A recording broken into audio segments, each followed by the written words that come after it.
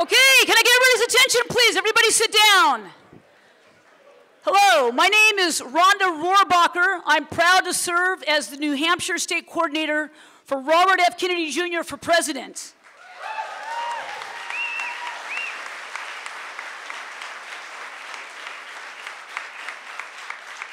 And I'd also like to recognize my fellow state coordinator, Eric Jackman.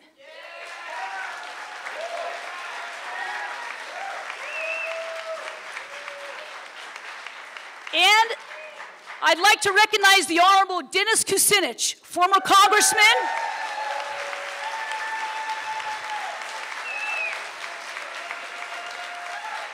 longtime champion of liberty and the national campaign manager for Robert F. Kennedy Jr. for president.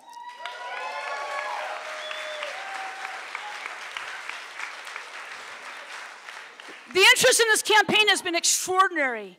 And this historic pivotal moment starts right here in New Hampshire. So if you'd like to get involved, please see me or Eric afterward or visit Kennedy24.com. And now I'd like to introduce Dr. Jeffrey Tucker.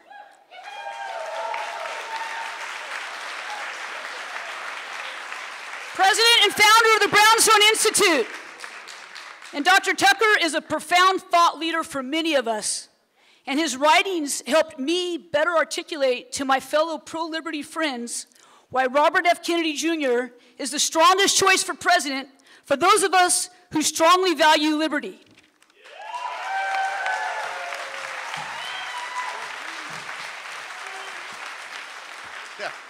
Yeah, a few minutes ago, somebody came up to me and said, "Hey, are you with the New York Times?" I'm not. I mean, that's probably the worst thing that anybody's ever said about me.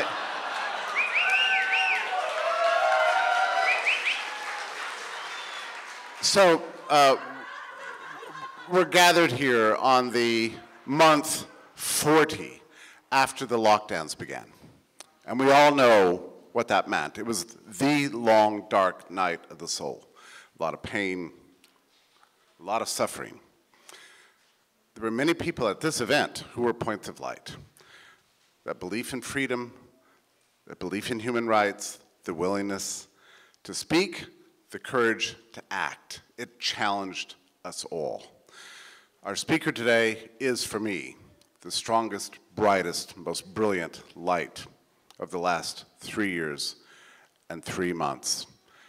He showed us the way. He showed us what it means to have hope, what it means to have courage, what it means to have that sort of rigor and attention to fact.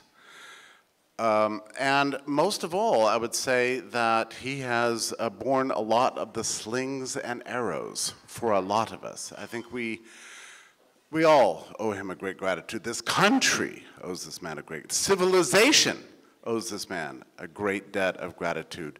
Help me give a warm PorcFest welcome to a hero, a man of courage, the man of the hour, Robert F. Kennedy Jr.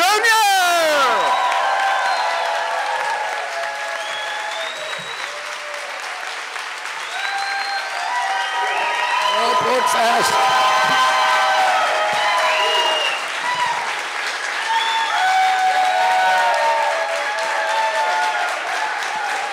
Thank you, everybody. I'm very proud to be with a lot of people who value freedom in the United States of America. I had, in August of 2020, when the pandemic just started and they were just doing the lockdowns and all the other stuff, I went to Germany and gave a speech in Berlin. And the estimates of the crowd there were 1.3 million, and it was the most extraordinary crowd. It looked like Woodstock. There were people from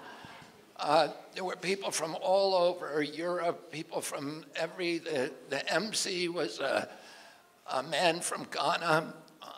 We had Buddhists, priests. We had Hare Krishna people. You had people from every kind of ideology, left, right, first time coming together and saying, you know, somebody is stealing our freedom, and this is something we all need to unite about. And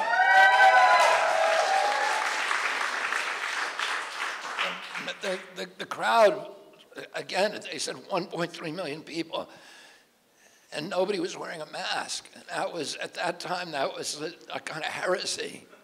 And there was an NBC crew from the United States there, and they were all masked up. And they said to me, why aren't you wearing a mask? Aren't you scared of COVID? And I said, there's things that I'm a lot more frightened about than COVID. And they said, what is that? And I said, that would be losing my constitutional rights and having my children grow up in America where they don't enjoy the kind of rights that I took for granted as a boy. And we saw during COVID this extraordinary thing happen to our country, where all of a sudden people, the capacity, the fear, the orchestrated fear, almost disabled the capacity for critical thought among so many Americans, people who we loved, people who were family members, people who we grew up with, and we all assumed shared the same value systems that we did.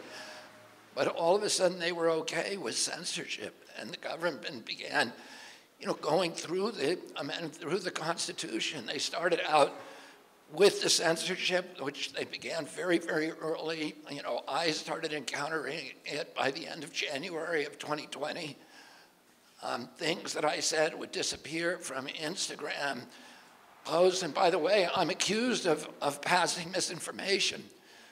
But I would, misinformation, as we know, is just a euphemism for anything that departs from government orthodoxies, whether it's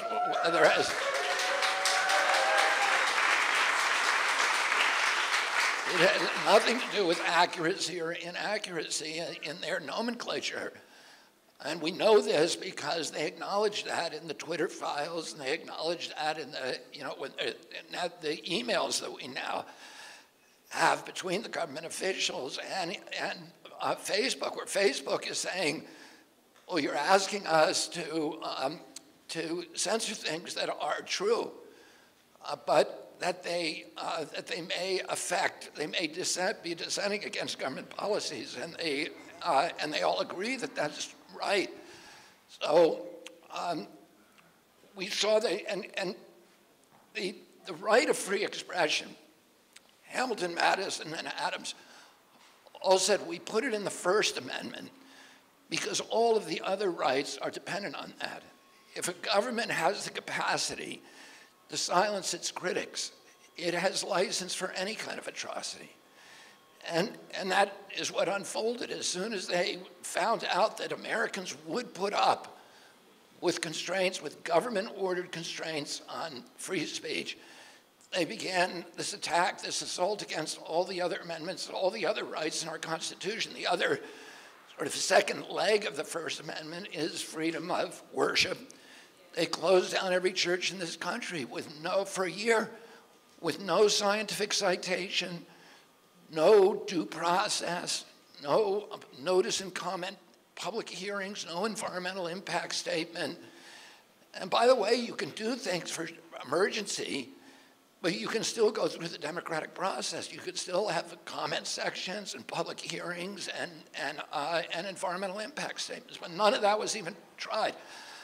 I've spent 40 years suing companies and agencies for trying to subvert or shortcut the regulatory process, which is part of democracy.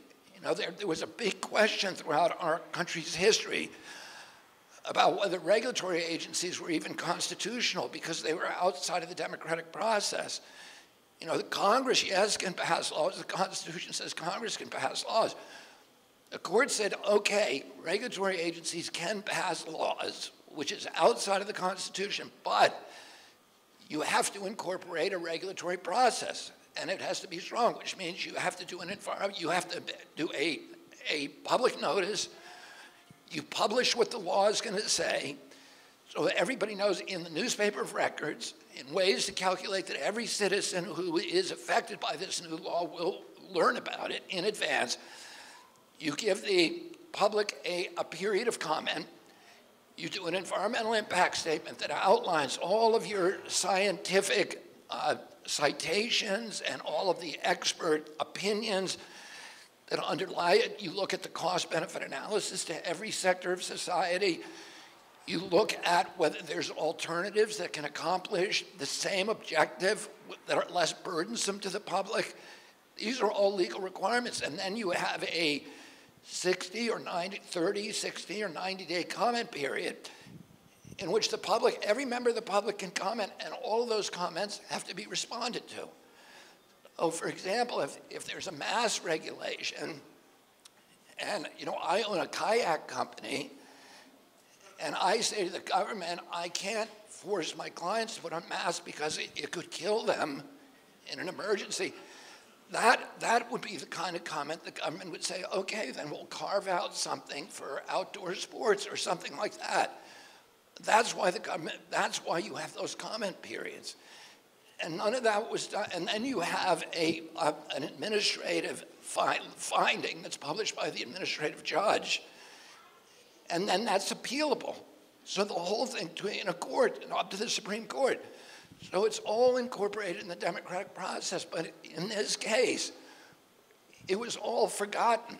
And we just had one bureaucrat who'd been 50 years in office and never been elected, who says 1 week put on masks, and the next week, or 1 week masks don't work, which he's saying in private and publicly, but privately he's advising his boss at HHS, don't put it on, they don't work. Oh, later he said, oh, I just said that to reduce the demand on masks. But he was telling that to his boss, you personally should not put on a mask because they don't work. And he's a 50-year bureaucrat who's never been elected, who then, mandates all these diktats for the American people, completely separated from the democratic process. So after they did religion, then they went after freedom of assembly, which is the third leg of the First Amendment. We were all told to social distance from each other. And then they go after property rights. They closed 3.3 million businesses with no due process and no just compensation in violation of the Fifth Amendment. And then they go after jury trials. Oh, here's what the Seventh Amendment says. It says, no American shall be denied the right of a trial before a jury of his peers in cases or controversies exceeding $25. There is no pandemic exception. They didn't put that in the United States Constitution. And by the way, the framers knew all about epidemics. There were two epidemics during the Revolutionary War. One of them that decimated the malaria epidemic that decimated the armies of Virginia, and then a smallpox epidemic that actually took place in this state, Vermont and New Hampshire, with Benedict Arnold's armies that were on their way to Montreal. And they ended up taking Montreal, but having to leave because they didn't have the manpower to support the occupation. So Canada would have been part of the United States, but for that smallpox epidemic, arguably. And the framers of the Constitution knew all about that. So they knew about epidemics, and not only that, but between 1780 and at the end of the Revolution and the ratification of the Constitution, there were devastating epidemics in every city in the United States. There were smallpox epidemics, yellow fever, cholera epidemics that killed tens of thousands of people, including family members of many of the framers of the Constitution. And yet they did not put an epidemic exception in the United States Constitution. The Constitution was written for hard times, not for easy times.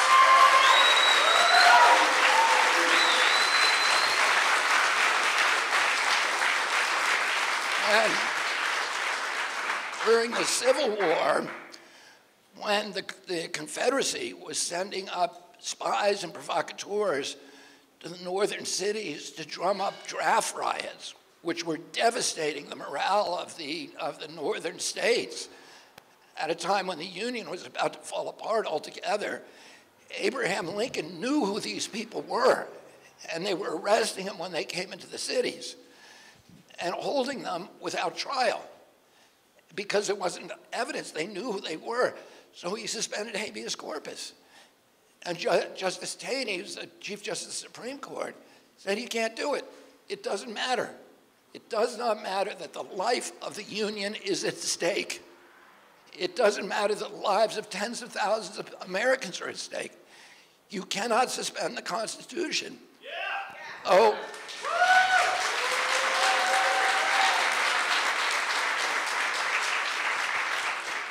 As I said, that doesn't mean we can't have emergencies in this country, declared emergencies, and have temporary suspensions. But not for a year, not for 2 years. And by the way, you do democratic processes along the way. And then we got rid of, with the Fourth Amendment prohibitions against warrantless searches and seizures, with all this intrusive track and trace, and we have to give our medical records in order to go into the public square, in order to leave our home. All of these things were against the American tradition, against the Constitution, and they should have been troubling to every American, and especially the press. And instead, the mainstream media in this country, which has always been the forefront of the guardians and the protectors of our Constitution, particularly free expression, all of a sudden, they forgot their role as the role which learned in hand, that the role of the press is a posture of fierce skepticism towards government proclamations. And they should have known that. The New York Times had to apologize to the American people for supporting its role on the run-up to the Iraq War, because they believed government officials. And at this end, they never learned the lesson, which is that the role of the press is to speak truth to power, not to function as propagandists for the powerful.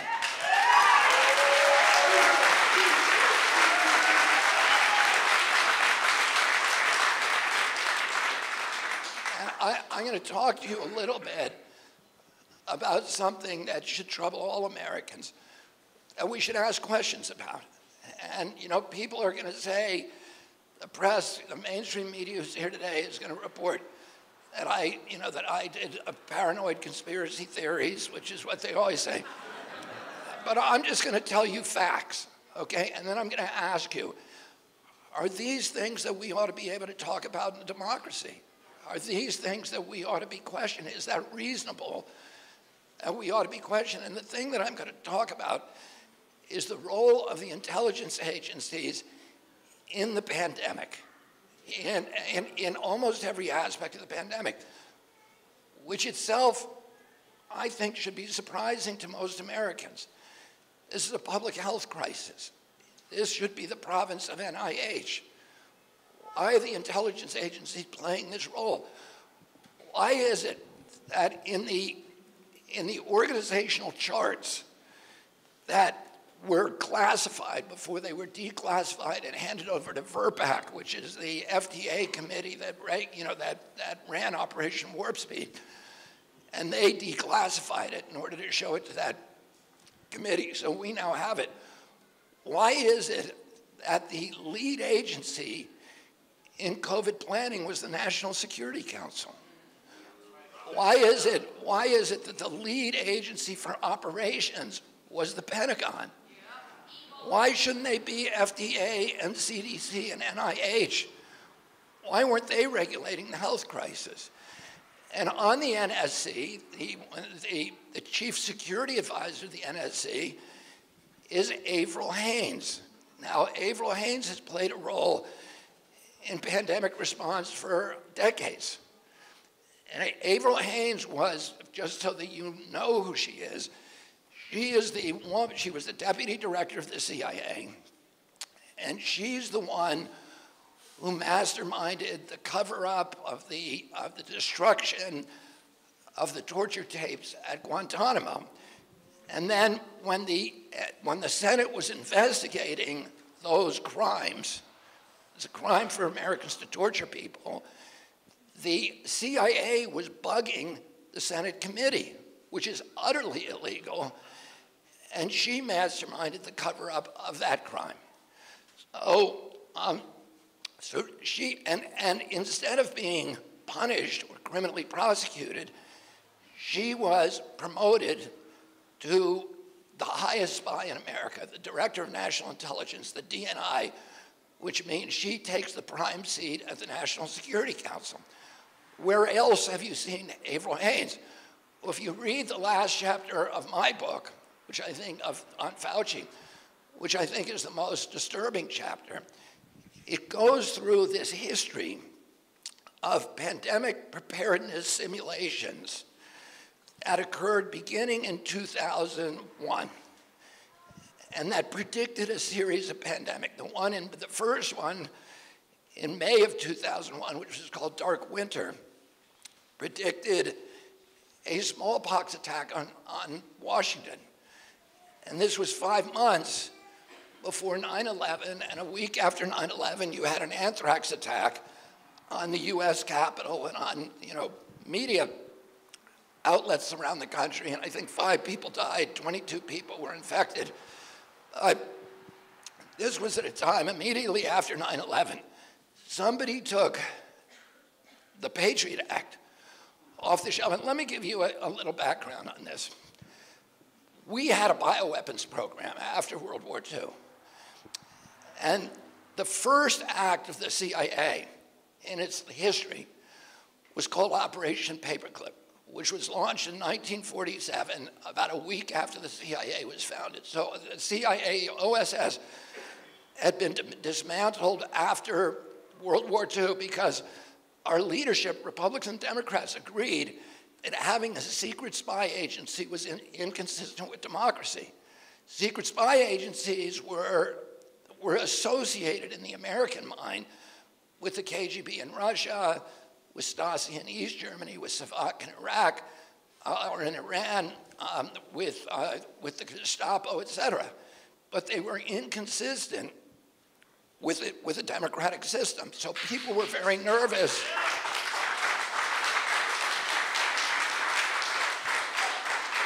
People were very nervous on both parties about authorizing this. But in the end, Truman allowed it reluctantly and signed it into existence, but as an espionage agency, which is spying, which is information gathering. It's not dirty tricks.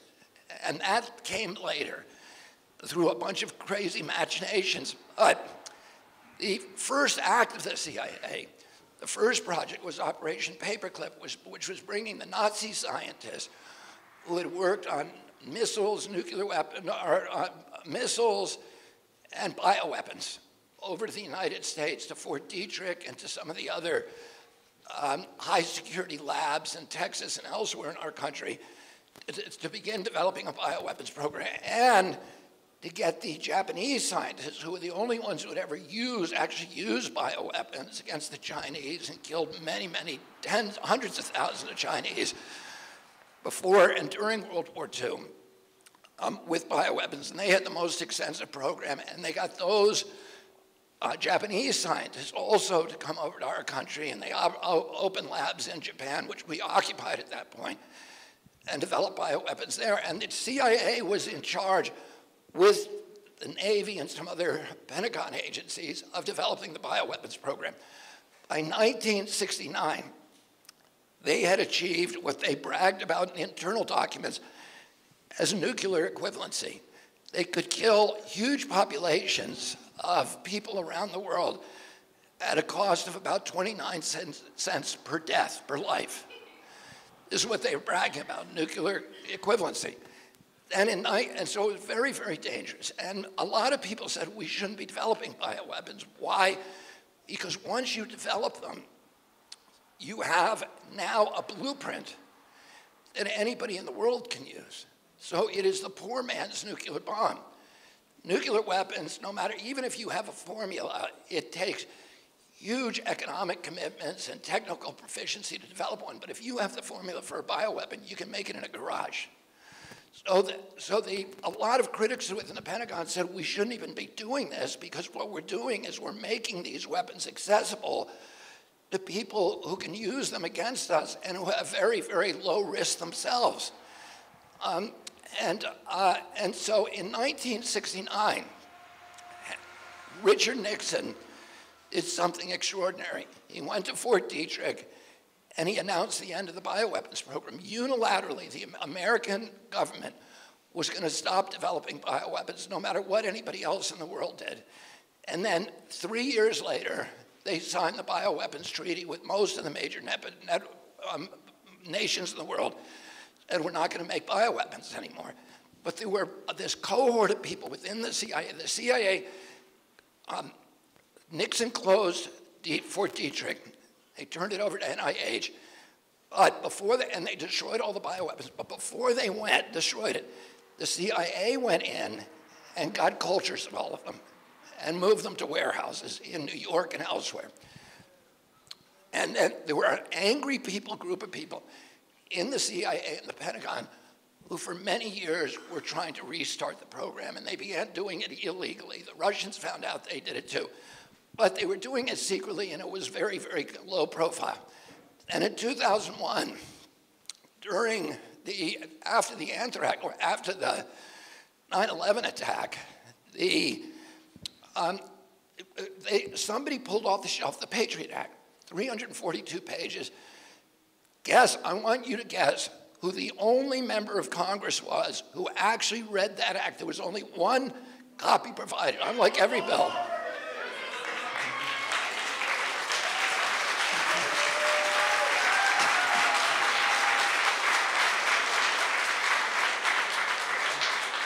Everybody else voted on it without having read it. And one of the things that nobody knew was in there was a provision that did not directly revoke the Geneva Convention and the Bioweapons Treaty. The Geneva Convention made it a hanging offense, a capital offense to do bioweapons development. But you could still do research, right? You couldn't use a bioweapon under Geneva.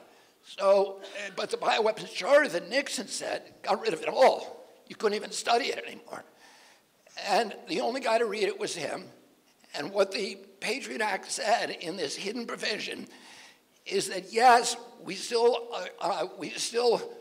ascribe to Geneva and we ascribe to the bioweapons charter, but any federal official who violates those treaties cannot be prosecuted.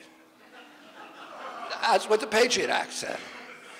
So it restarted the bioweapons arms race. But the Pentagon was reluctant to do it itself because it was a hanging offense still. And in case there was, the bioweapon, in case the Patriot Act was regarded as, as irrelevant, was found to be irrelevant as a court, it was a big jeopardy to start doing this. So they took the $2 billion a year, $2.2 billion, and instead of doing it themselves, they sent it over to NIH, to NIAID, and they made Anthony Fauci the spear tip of bioweapons development in our country. And they gave him a 68% raise and attached to his military research. So he had to do this research. He had no choice. And then in 2014, when three of the bugs escaped from his labs, and those escapes were highly publicized, and Congress had hearings on them, et cetera. 300 scientists sent letters to President Obama begging him to shut down Anthony Fauci. And Obama ordered Fauci to stop all of his experiments, 18 of these gain-of-function experiments that were shut down by Obama, ordered to be shut down in 2014. Did Fauci do it? No, he did not. He defied the president and continued with those experiments, but he began moving his operations offshore to China out of the oversight by nosy federal officials and by the Cambridge Working Group, which was the group of 300 scientists that had been alarmed by his labs. And they had written Obama saying one of his bugs is going to escape and it's going to cause a global pandemic. So they started funneling money to Wuhan. But it wasn't, Fauci, I think, put a total of 26 million in there. But the biggest funder was USAID, which is a CIA operation. So it was the CIA that was putting money into, and DARPA and other Pentagon agencies that were funneling the most money in for gain-of-function studies in Wuhan. And so then, I'm going to go back a little. During this period, and this is the chapter of my book that I think is most alarming to people, which is the CIA was sponsoring, beginning in May of 2001, 5 months before the anthrax attacks, they sponsored a series of pandemic simulations. And those pandemic simulations involved, all of them involved, there were CIA officials at each one. The CIA, they were James Woolsey, the deputy director, Avril Haines was at some of them, many, many other CIA officials who I name in my book. And each one of them had something in common. They ignored the pandemic preparedness protocols that had been agreed upon by the CDC, by WHO, by the European Medical Agency, by the National Health Service in the UK, of what do you do in a pandemic, because all of those protocols said you never lock down the public. You look for therapeutic drugs that are off the shelf, that are effective against these diseases. You get people to strengthen their immune systems. You quarantine with vitamin D and zinc and these kind of protocols. You isolate the sick. You quarantine the sick. You protect the vulnerable, but you let society continue operating. That's what everybody in the health field agreed upon. But the military and spy agencies had a different pandemic protocol, which is outlined in these series, and I go through all of them in my book. And they were the inverse of what you would do of medicine. They were about locking down subjects, about using these pandemics as a pretext for clamping down totalitarian controls. And the last one of these was in 2019 in October. And it was hosted by Bill Gates, by Fauci, and by Avril Haines. And interestingly, by George Gao, who was the head of the Chinese CDC in New York City. And any of you, I'm sure a lot of you have gone and looked at this on YouTube. It's called Event 201. And the fourth simulation that day, the last one, is all about how do you use the pandemic as a pretense for clamping down for abridgments of freedom of speech, and particularly, how do you stop people from talking about a lab leak as the source of these virus? So this is in October 2019. None of us at that time had ever heard of COVID. We now know that COVID was almost certainly circulating by mid-September. On September 12th, the Chinese government kicked down the door of the Wuhan lab, brought in General Wei, which is the bioweapons expert from the People's Army, to run the lab, and removed all the gain-of-function studies from their public-facing websites and all of the genomic sequences from all the viruses. The Chinese government clearly knew that the virus was circulating in September. So a month later, you have this. That same week, Bill Gates, who was overseeing this simulation, bought 1.1 million shares of BioNTech vaccine, which later became the Pfizer vaccine. He then sold that, almost all that stock, 87%, 2 years later, at a $242 million profit. And a week after that, he publicly announced the vaccine didn't work. So this is what you call a pump and dump scheme. Because he was the guy who was on TV with his minion, Peter Hotez, who took $52 million from Gates for Gates made his institution. So you had the pair of them pumping up this stock for 2 years. and then dumping it a week before he goes on TV and says, oh, it didn't work after all. So this Event 201, George Gayo, who's the head, who clearly at that point, if anybody in China knew there was a virus, escaped. It was him. He's the coronavirus expert from China. He's the head of their CDC. He's engaged in an hour-long discussion with April Haines about how do we clamp down to stop anybody from talking about that this is a lab leak virus. How do we get the social media sites to censor people and deplatform them when they talk about that? April Haines says, we not only have to censor people, we have to flood the zone. This is what she said, flood the zone with authoritative voices denying the lab leak. That's what happened. And the New York Times, which is in this room today, printed that as gospel.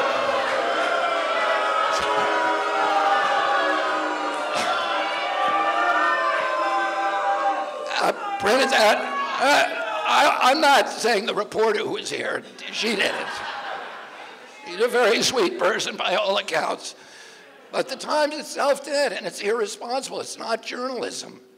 It is propaganda at that point. So, you know, what we saw was this involvement by and then what happened? Vanity Fair. The people are saying, well, where did the virus come from? The press is all saying, whatever you say, we know, wherever it came from, we know it didn't come from the Wuhan lab. Right? So the government, Mike Pompeo, who's the head of the Department of State at that time, says, we're going to do an investigation. He tells 4 of his agencies, find out where this is coming from. Vanity Fair does the article of what happened. In spring, intelligence, all of these 4 groups from the department, from Foggy Bottom, Department of State, are in a room saying, holy cow, we figured out that the very experiments that could have created this were being funded by NIH and were being done at that lab. And a guy comes in from the intelligence agencies, Christopher Park, and says, shut it all down. We got to stop doing this. This is going to implicate the US government. And despite that evidence in Vanity Fair, the American press continues to report it didn't come from the lab, when obviously nobody knew. So then a year later, the Republicans in Congress are saying to Biden, you gotta figure out whether this came from the Wuhan lab. So Biden says, okay, we're gonna get the intelligence agencies to go look into that. And who does he appoint to run that operation? April Haines. Oh, she then publishes the whitewash saying, whatever happened, we can't figure it out. We do not know. And of course, I think it's 450 pages with 449 redacted or something like that. But I'm not going to stand on that. But I know when it came out, that's what it was. So, you know, we need to ask ourselves, Americans, about you know, what is the role of public health? Who is supposed to be running public health? And why are the intelligence agencies have any involvement in public health? You know, and at the same time, they've been practicing for year after year after year how to use a public health crisis to dismantle our Constitution, to clamp down totalitarian controls. They did it right out in the open, and it's all published. When COVID first hit, you know, where I live now in California, there were surfers on Zuma Beach, and the police were sent down there to get them out of the water, give them $1,000 tickets, and send them home so they could get COVID. Because they weren't getting COVID out there. We knew by then that COVID spread indoors. And we know that vitamin D, which is sunlight, comes from sunlight, protects you against COVID. So what we were doing was the inverse of medicine. The health department in Los Angeles went down to Venice Beach and scattered sand on the half pipe so nobody could skate on them to get them off the beach and into their homes. They went to Compton and they padlocked all of the basketball courts. And if they couldn't padlock the court, they removed the rim. And, you know, and they put people in a place where COVID was much more likely to harm them. And this is the only time in history, the only respiratory virus in history, where you would go to the hospital with symptoms of COVID and a positive PCR test. And the hospital would say, you go home, there's nothing that can be done. There's no early treatment. You go home till your lips turn blue and you can't breathe, and then come back here. And each time they did that, it was a super spreader event. This was the inverse of medicine. And you know, we need, if we have illness in this country, if we have sickness, we need to have a medical response and a public health response, and not the response where Americans feel that their civil rights are being taken from us. We need choice.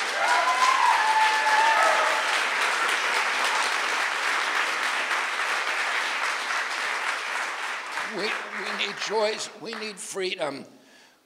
We need a media that is going to go back to its traditional role of speaking truth to power. I had a reporter last night say to me that she said, well, what if your words are misinterpreted by people? And I said, that's not my business. My business is to tell the truth. And, you know, Americans are adults. We're grown-ups. We live in a democracy. Part of the responsibility of living in democracy is figuring out what the truth is and then debating about it and thinking about it. And when the press thinks that their job is to protect you from dangerous misinformation, they are manipulating you. That is manipulation. That is not press. That is not journalism. It has nothing to do with journalism. The job of the press is to be the fierce defender of truth, no matter what the cost of that truth is. And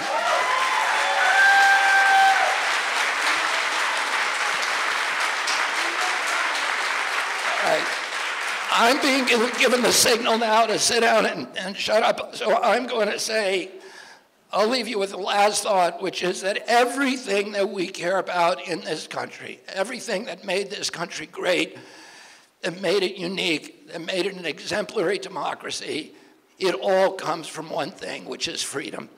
And if we don't have freedom, we have nothing in this country. And there was a generation of Americans, and many of them were from this state, people like John Stark, people from right next door, Ethan Allen, and many, many others, thousands of people from this state who gave their lives during the American Revolution, who sacrificed their property, their wealth, their status, their relationship, so that we could enjoy the civil rights and the constitutional rights that made this country a great nation. And we cannot allow somebody to take those rights away from us. We have to be willing to make the same sacrifice that our ancestors made for us to make sure that our children enjoy those same rights, those same liberties. So thank you all for standing for liberty.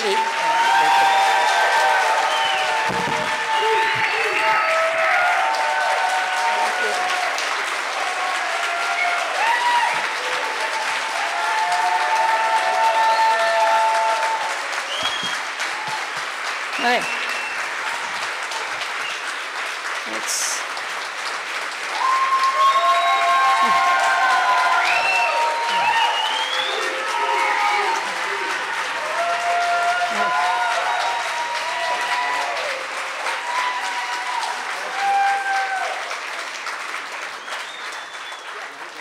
Thank you, Mr. Kennedy. So we're going to open up the side for ventilation here to get some air. And I'd now like to introduce Carla Garricky, the head of the Free State Project, to open it up for questions.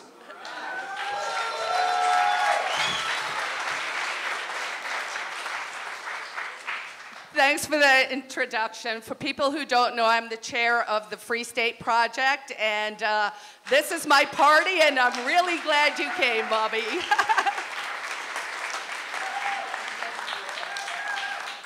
We're deeply honored to have you here, and you know, I personally actually asked folks if we could get you out here to come speak to us. We are libertarians of New Hampshire, obviously the Free State Project, And we are also the modern peace movement. And I think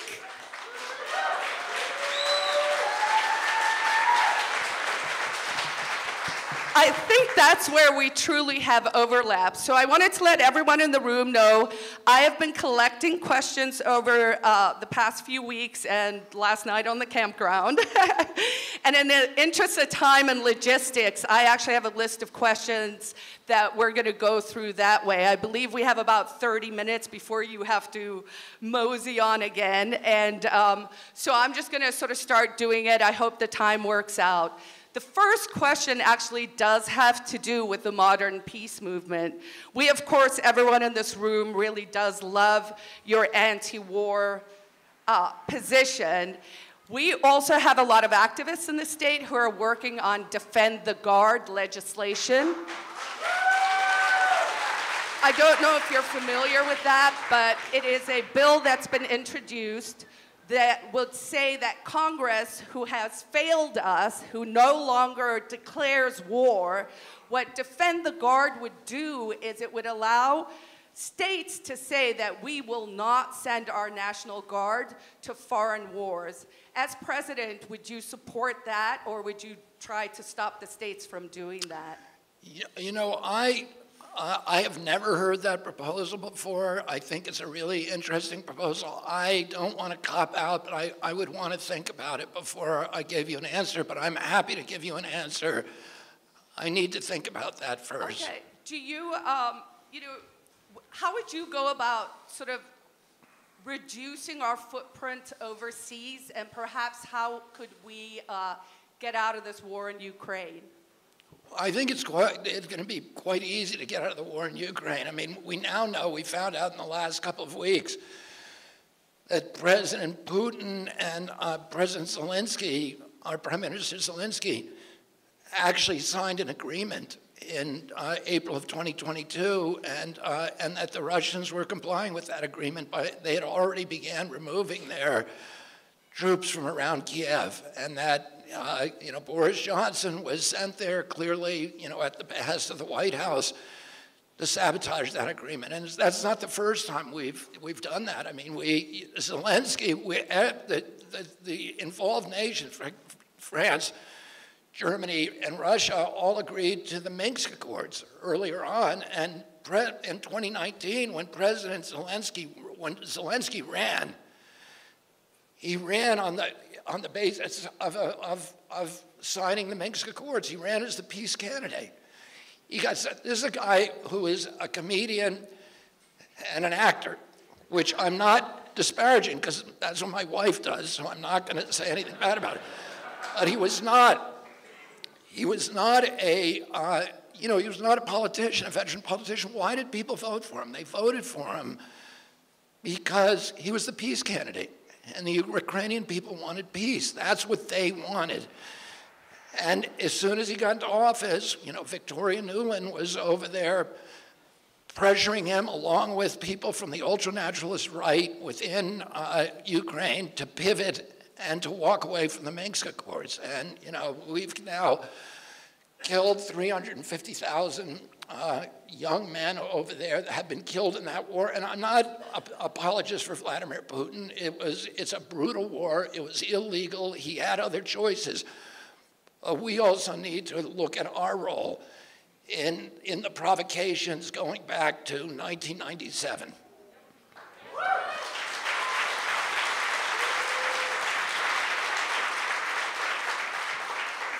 So I guess this is by the way, let me ask the second question. Answer the second question. How do we wind down the empire abroad? And the answer, we have now 800 bases abroad. The Chinese have 1.5 bases. I don't think the Russians, I don't know if the Russians have any now, outside of the Ukraine. I don't know if they have any. We have, each one of those bases is a platform for future war. And we were told that, in 1992, when the wall came down in Germany, and the Soviet, and Gorbachev agreed to dismantle the Soviet empire, we were told we were going to get a peace dividend. We were told that we were going to stop investing in billion-dollar stealth bombers that can't fly in the rain, and that we would bring that money home to build schools and roads and infrastructure and help lower taxes and help farmers convert to regenerative agriculture and all the things that we ought to be doing as a nation. But none of that happened.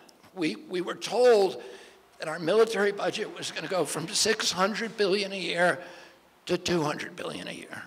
And that would be enough to protect our borders, to arm ourselves to the teeth, to still spend more on our defense than any other nation in the world. We spend today more than the top 10, next 10 nations combined. We spend 3 times what China spends. It's not good for our economy, it's not good for our national strength, and it has not helped American security or safety. We are much more in danger because of those military adventures abroad. The reason we're going through, I'm going to have to go through all these X-ray machines and searches today. I didn't have to do that before we got involved, with these military adventures after in the late 1990s, in the Mideast. So it hasn't made us safer. It hasn't made us more secure. It certainly hasn't made us more free. We now spend, instead of $200 billion that we were promised, we now spend $1.3 trillion on all the military expenditures, and that includes national security. So we have, I think, 880 million pure military, 300 million on veterans, which we need to do, and then the rest of it on national security at home. And that is bankrupting the middle class in this country.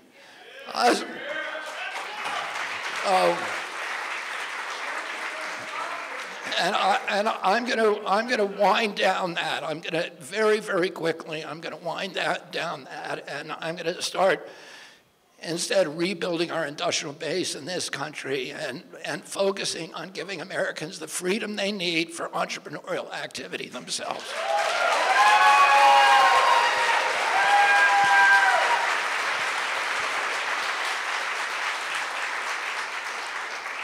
Speaking of entrepreneurial activities, our favorite entrepreneur is actually Ross Ulbricht. So Ross Ulbricht was the founder of Silk Road. His mission in life was to try and reduce the harm of the drug war. He built a website and he allowed people to test their drugs, to pay with private money, and it was a way to try and reduce that harm of the drug war. I know at Bitcoin Miami, you actually did say that you would look into Ross's draconian double life sentence. This man was in his 20s, and they threw the book at him. They threw the Schumer book at him, by the way. And I was wondering if you've looked at the matter a little more and whether you'd be willing to go on record, if you were President of the United States of America, would you pardon Ross Ulbricht? As I said at the Bitcoin conference, if I will immediately investigate this when I become president. I will, and if I find that Ross Ulbricht was punished as an example, then I will give him clemency. Okay.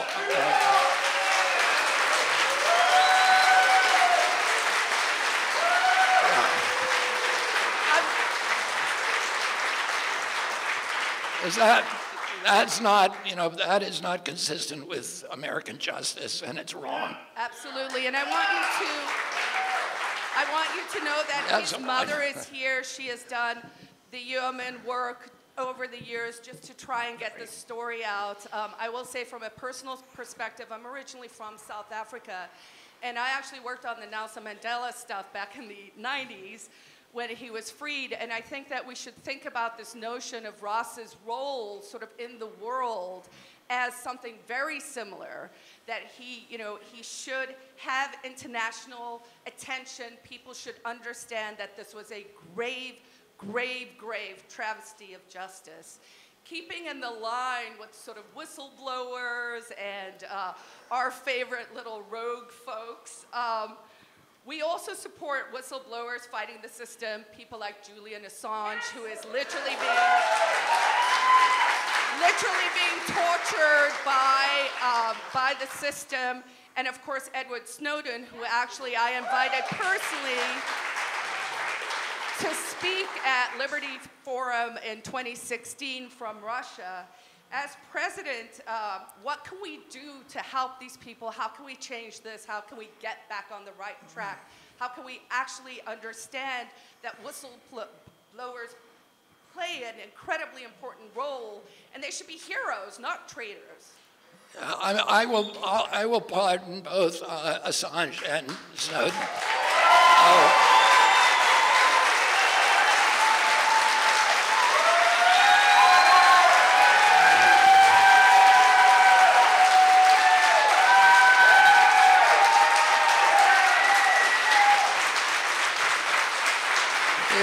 I'll tell you something.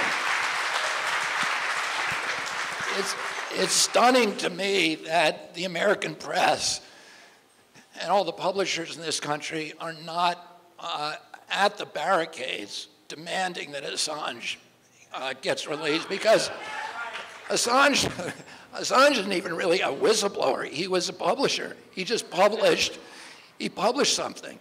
And that means that anybody who republished what he published, which is the New York Times and everybody else, why aren't their publishers also facing jail?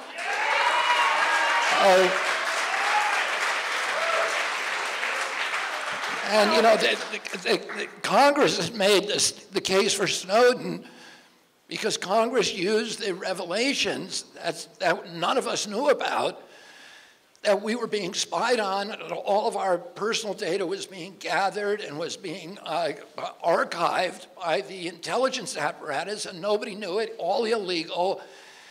And Congress was shocked to learn it, and Congress went out and passed laws to protect us against that. So, you know, it's hard to make an argument that Snowden did something that was inconsistent with the most deeply held and the most idealistic American values and personal courage.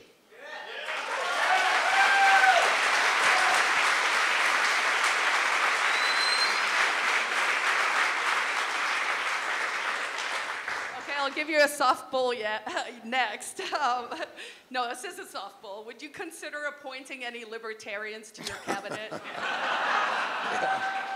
for hire. Of course. You know, I'm going to appoint people.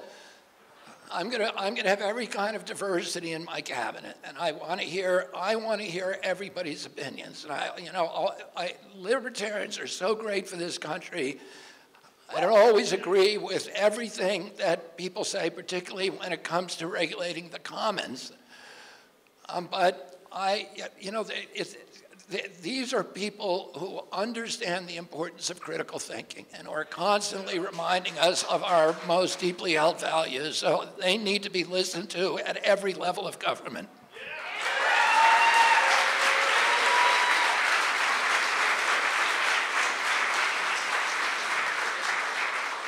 All right, now things are going to get a little harder. New Hampshire is a constitutional carry state, so we don't need a permission slip from the government in order to carry guns. Obviously, I'm sure you followed the discussions here about the gun-free zone. You know, you're our guest. We wanted to accommodate you. We worked with your stuff. But there are also 13 other states that no longer require a permit to carry a gun. Do you think the Second Amendment, because you were talking earlier about all these constitutional things, you know, and the second is a big one for us. So do you think the Second Amendment guarantees the right to keep and bear arms free from government permission slips? Well, let me explain my view of the Second Amendment. I would probably be supportive of a less expansive view of the Second Amendment. I support the Constitution, and that includes the Second Amendment. The Supreme Court has given a very, very expansive view to the Second Amendment, and so that's what we live with. And I think it's, I can tell you this, I'm not going to take away anybody's guns as President of the United States. I believe, you know, there's a terrible, terrible problem in this country with school shootings and with other mass shootings. And we have to figure out a way, all of us working together, a way to deal with that issue. And yeah, I agree. I want to hear everybody's suggestion. I grew up in rural areas in this country. I grew up surrounded by people for whom their ownership of guns was almost existential in terms of their belief in this country. And it was so integrated, particularly into rural culture, that and because of that, and because of the very expansive Supreme Court rulings about the reach of the Second Amendment, I think the capacity, even if there was one, to reduce school shootings or reduce that risk by gun regulation just doesn't exist. And it's such a polarizing issue now, at this time in history, where all of us have watched all of our other constitutional rights under assault. And there's a lot of people in this country that rightly or wrongly believe that the reason that the Second Amendment is the only one that didn't come under assault in the last few years is because of the Second Amendment. And I'm not going to change that belief. And attempting to do so is just going to further polarize our country. And I want to bring people together. And I want to bring them together by focusing on the issues not the issues that separate us, but the values that hold us together, that we share in common. And those values, particularly at the top list of those values, is how do we protect our children? And how do we protect them from dangerous drugs? How do we protect them from the pharmaceutical industry, from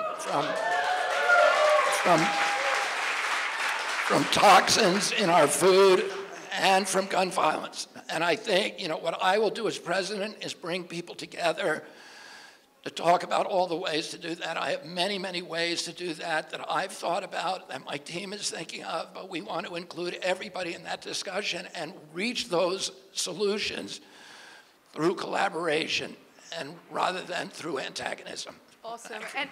And a comment to that, I'm sure you're aware of this, but with Big Pharma, they don't want to look into the link between school shootings and RSS medicines. So, I would encourage you to at least look at that link, and then also perhaps as president commission some kind of something that we can look at, because I think it's fairly clear there is some correlation and causation. Yeah, I've looked at this issue. And I've spoken about it, and of course I take a lot of heat, which I don't care about. But the one study that I've been able to find is a study that shows that at least 23% of school shootings that the shooter had a history of SSRIs. That is a correlation. It does not prove causation, but it's clearly something we ought to be looking at, if only for the fact that the manufacturer's inserts for those products say in black and white that they cause suicidal and homicidal behavior and ideation. And so there are other things that we need to look at too, which, the role of video games, the role of social media, many, many other things. But we need to do that in a scientific, evidence-based way. This is what NIH should have been doing. NIH is supposed to protect our children. It's impossible almost for a journalist to look into this issue because of the HIPAA laws. Mm-hmm. We can't find out whether those shooters were on SSRIs or not. And because of that, NIH is the only entity that can pierce that and depersonalize the data and tell us the answers, and they won't do it. And I suspect they won't do it for the reason that they won't study anything else that is going to potentially reduce the mercantile interests of the pharmaceutical industry.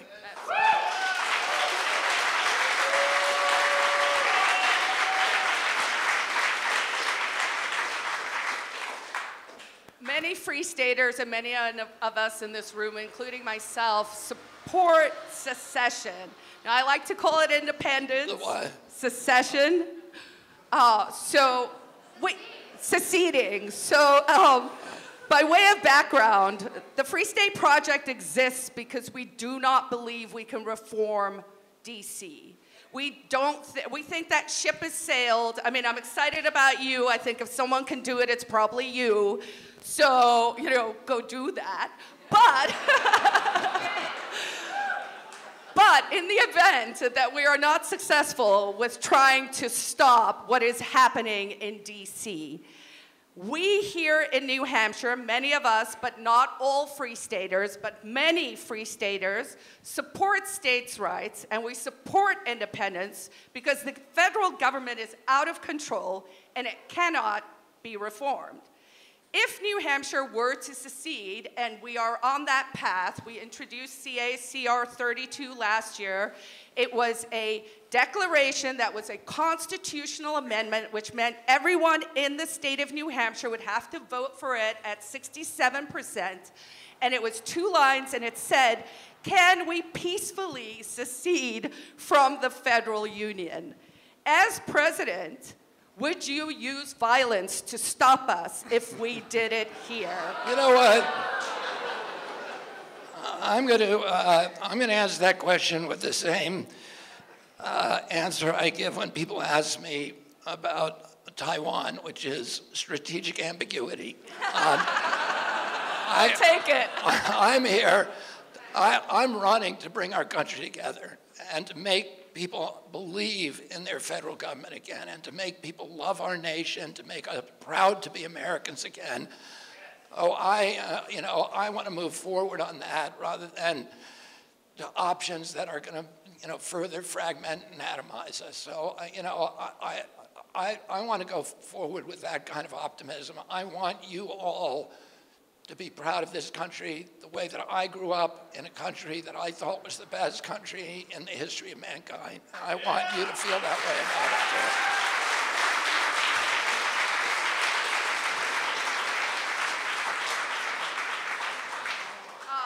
So you said, I noticed they said we're out of time, so I'm going to do 2 quick ones. CBDC, the central bank digital currency, yes or no? No!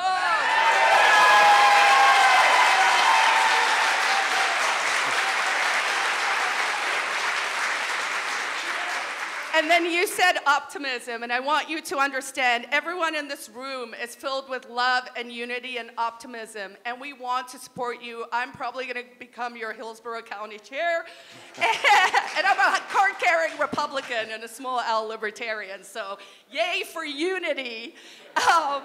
Thank you deeply for coming and speaking to us. Thank you for understanding that we are also a voice, that we are people who are intelligent, well-read, and we really do see the landscape for what it is.